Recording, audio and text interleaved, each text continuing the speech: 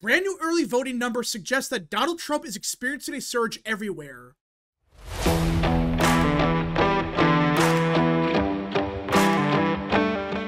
What is up, people of the internet? It is me, Real American, back in with a new video, and I hope everyone is having a great day. I'm certainly having a great day myself. And before we continue, make sure to like, subscribe, share with your friends, hit that little bell. Also consider joining the channel today for just $1 a month. Again, these are all great ways to support the daily content, but enough of the promotional stuff. Let's get into it because we have brand new early voting data, and it is bad for Democrats. Like, I'm not exaggerating when I say we have officially reached DEFCON 1 territory for Dems. It is that bad. Because it's not just one state or one county that's looking bad for Democrats. No. In nearly every single state, whether it's a Republican state, a swing state, even some Democrat states, they are a complete disaster for Democrats. Now, that doesn't mean that Republicans will win every single state. It just means right now, Republicans are overperforming, while Democrats, they are underperforming by a lot. Just look at this. We have updated numbers out of Wisconsin. You know, a must-win state for both campaigns. This is a state that if Trump wins, he's probably going to win. If Harris wins, she's probably going to win the presidency. Vice versa. Right now, the biggest increases in turnout are from Republican areas. Look at this. Waukesha County, the biggest county for Republicans in Wisconsin, compared to 2022, turnout is up by 112%. That is not a misquote. Waukesha County, the biggest county for Republicans in Wisconsin, has gone up 112%. Look at Washington County, the most Republican state in the county. It went up 167%.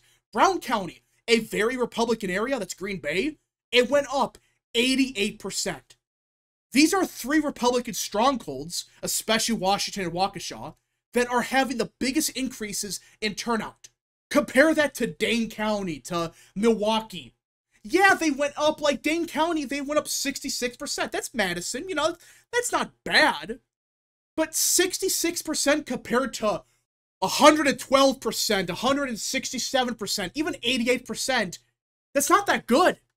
That is a big underperformance by Democrats. Even Milwaukee, which is the biggest county in Wisconsin, right now, Democrats have only seen an increase of 74% out of Milwaukee. That is not good for Democrats whatsoever. That is a disaster because it's not just Democrats are underperforming.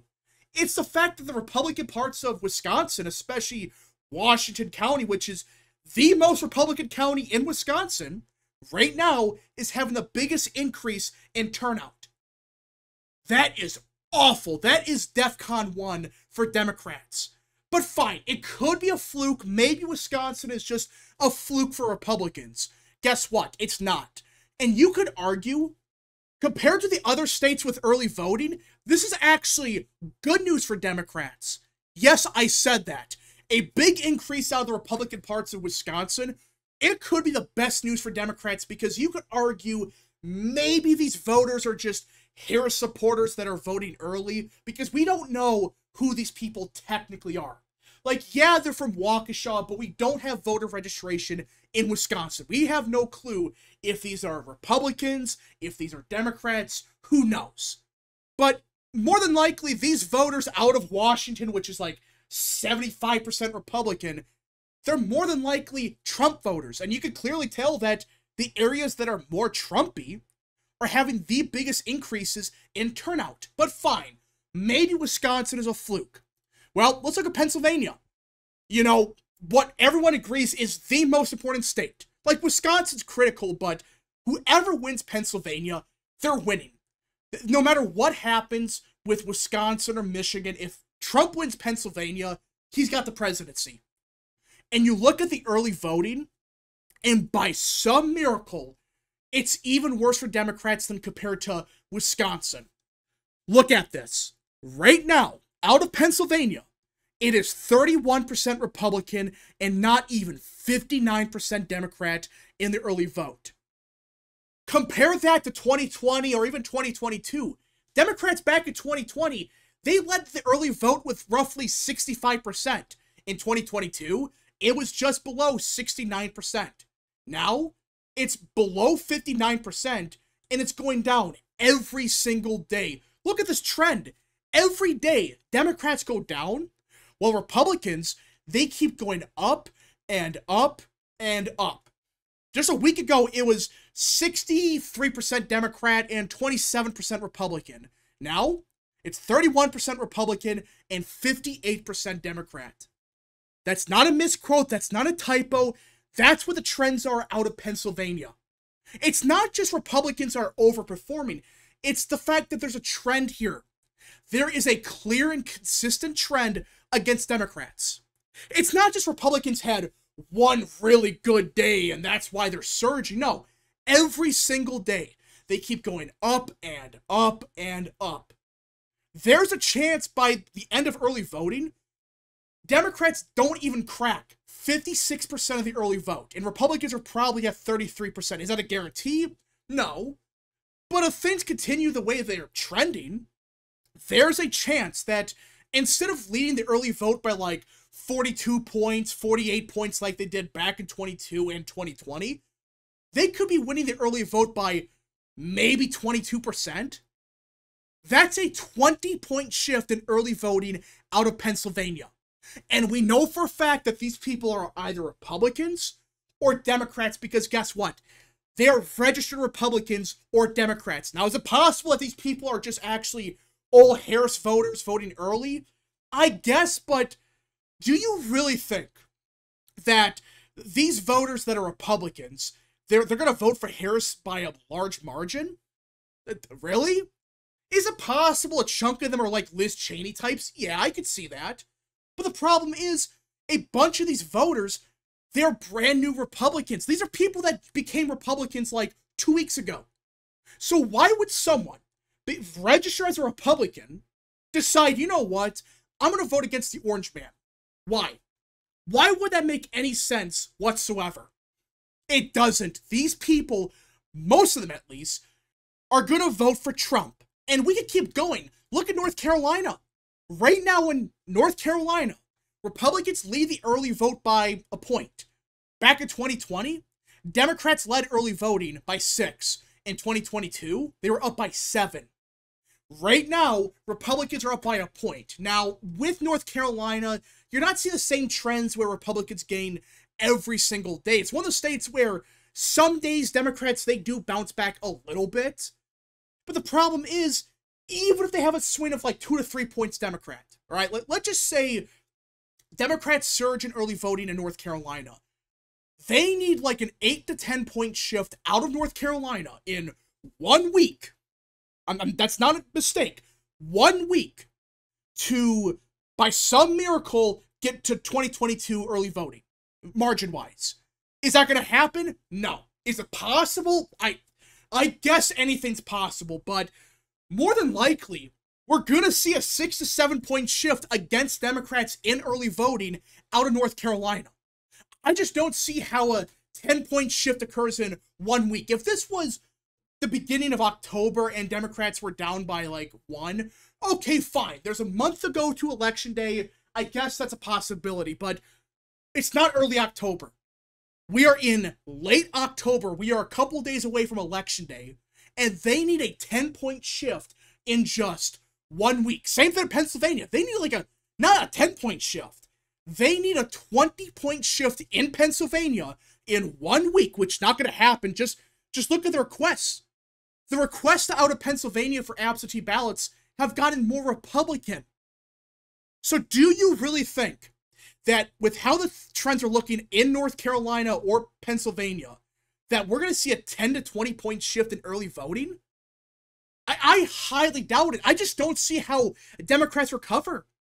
There's not enough time. If this was the middle of September or even late September, early October, you could argue there's still time, but we're not in the middle of October even. We are in late October, 1 week from Election Day, and they need a 10 to 20 point shift out of North Carolina, out of Pennsylvania, out of Wisconsin, and even then, let's just keep going. Nevada. Brand new numbers out of Nevada, and right now, Republicans are killing Democrats here. Yeah, right now, Republicans lead the early vote out of Nevada by roughly 30,000 votes. For those that don't know, Democrats in Nevada every single year, especially this cycle, they were banking on having a huge lead in the early vote. Not only do they not have a huge lead in early voting, they're actually losing the early voting in Nevada. Just look at Clark County. Clark County is Las Vegas. This is where Democrats every year bank on having a huge margin of victory, though barely win Nevada. Right now, Democrats are beating Republicans in Clark County by only 4,000 votes. That's not a misquote, that's not a typo. As of now, Democrats are outvoting Republicans in Clark County by not even 4,000 votes. Clark County, voter registration-wise, there are 100,000 more Democrats than Republicans in Clark. Yet right now, they are barely winning the early vote. Barely. Which is not what they wanted. In fact, they wanted like some firewall of like 50,000 votes out of Clark alone. Yet they're barely up by 4,000 votes. Ignore the statewide margin. Everyone was saying that they were going to win Nevada because the early vote out of Clark itself was be so Democrat that they were going to win easily. They can't even win Clark County. I guess they are, but it's by 4,000 votes. They were expected to win the early vote in Nevada or Clark County by 40 or 50,000 votes. It's not happening. And now you have Jon Rolston, who is the expert of Nevada politics, but also a Democrat. He put up this tweet just today. Nevada vote update. 6,000 mail loaded overnight in Clark. Dems plus 1,000. GOP statewide lead of 32,000. Just under 5%. More later on the blog. Now, on paper, this doesn't seem like a big deal. Like, okay, he's saying the Republicans are up by 32,000 statewide. Why is this a big deal? Well, do you notice the tone of this tweet? It just sounds like a very defeatist tweet from a Democrat. Like, oh yeah, Republicans are up by 32,000 votes statewide. Democrats are barely gaining even in Clark. And not only that, like 2 hours after he posted that tweet, he posted this. On this date in 2014, the 11th day of early voting, Republicans extended a statewide ballot lead to 20,000 votes. It signaled a broad and deep red wave that would net the GOP control of Carson City and more. Yeah, he posted this 2 hours after this update. Not even. Like, exactly 2 hours after the fact. He's basically saying that, yeah, we're probably screwed in Nevada. He's not willing to admit it because he's a partisan Democrat, but if he says that Nevada's going to vote Republican or Democrat, you better listen to him. And right now, he is basically admitting, not directly, but indirectly saying, yeah, Republicans, they're going to win Nevada. They have a huge lead in early voting, and yeah, Democrats are gaining out of Clark, but it's not enough. I mean, this is not good for Democrats if Jon Rolston is saying this stuff. It's not coming from me. This is right from Jon Rolston, the expert of Nevada politics. If he says that so the states can go Republican or Democrat, you better listen to him. He might be a partisan Democrat, but at the bare minimum, he gets things right. But even he is starting to basically say that, yeah, it's over for us in Nevada. We're not going to win here. Now, does this mean that for sure Trump's going to win Nevada or Pennsylvania or any of those other states? No. But it just means right now that even Democrats like Rolston are starting to realize that, oh yeah, we're in deep shit. There's no surge in early voting like we were expecting. It's a complete disaster. We are getting crushed. And it's looking real bad for us. That's basically what he's saying here. He's not directly admitting it, but the fact that he's posting stuff like this, it makes you really think that he believes that they're not going to win Nevada. And you pile on the fact that they're getting crushed in Pennsylvania, in Nevada, in Wisconsin, North Carolina, even Michigan. Yeah, Democrats have a big problem out of Michigan. Now, just like Wisconsin, we don't have voter registration by party, so we don't technically know if someone's a Republican or a Democrat, but what we can look at is what counties are voting. Like, okay, is Wayne County showing up to vote? Is Macomb County voting? You know, what counties are actually turning out? And how do they vote back in 2020? Well, right now, the Republican parts of Michigan are voting. And by a lot. They are not just voting by a small margin. No, they're up right now over the strong Democrat counties by 7.5%. in the early vote. And every single day, just like Pennsylvania, just like North Carolina, Nevada, Florida, every other swing state, Republicans are gaining every single day. Again, we don't know for sure if these people are Democrats, Republicans, I get that, but if a voter from the Republican parts of Michigan are voting, more than likely that voter is a Republican. More than likely. Same thing with Wayne County being Democrats, more than likely. So it's not perfect, but we have a good understanding as to who's voting roughly. And right now, it's not looking good for Democrats. In fact, it's getting worse every single day for the Democrat Party. In Michigan, in Pennsylvania, in Wisconsin, everywhere.